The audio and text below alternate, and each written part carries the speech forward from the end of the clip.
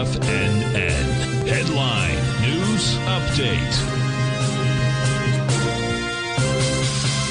Welcome, folks. This is Jacob Shoup filling in for Tom O'Brien. This is the 4 p.m. stock market update. We are there, folks. Another day in the books. Let's take a look at what we have going on. Well, first, I want to say we had Tim Ord on the last segment. And if you missed that, I'd really recommend going and check our YouTube channel, maybe about an hour from now. We're going to go ahead and upload that interview like we do every Tuesday and Thursday. Very, very good interview today with Tim Ord of the Ord Oracle. Of course, we are looking at the SPX and then gold as well. Everything's looking relatively bullish. We're taking a look at the E-mini right now, trading at 52.50. We take a look at the SPY. You know, we're pulling back a little bit, but as Tim and I were speaking about, this is on light volume. So remains to be seen how this shakes out, right? But this could be a potential bottoming period. But however, what I'm going to say, I really recommend check out that video. Make sure you give us a like and a subscribe while you're there. The Russell trading at 2,060 at the end right here. The NQs off about 1.1%. Those Dow futures off about 0.8% as well.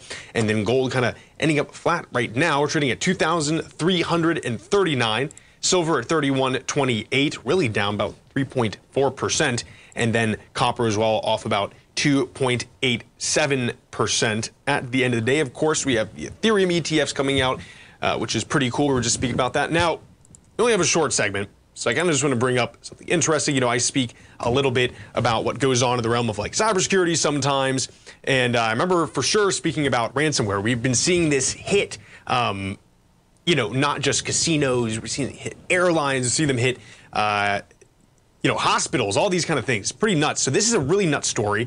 There is a massive police sweep across Europe, and it takes down 4 massive ransomware networks and arrests 4 suspects. And that is what's so crazy about it, is you can have 1, 2, 3, 4 guys shut down entire networks, multi-billion-dollar companies, and completely screw them up. It's nuts. A lot of that takes place out in Central and Eastern Europe as well. Police coordinated by the European Union's justice police agencies have taken down computer networks responsible for spreading ransomware via infected emails. This is the largest ever international operation against lucrative cybercrime. High-value suspects were taken down, 100 servers seized, in 2,000 internet domains. Pretty interesting.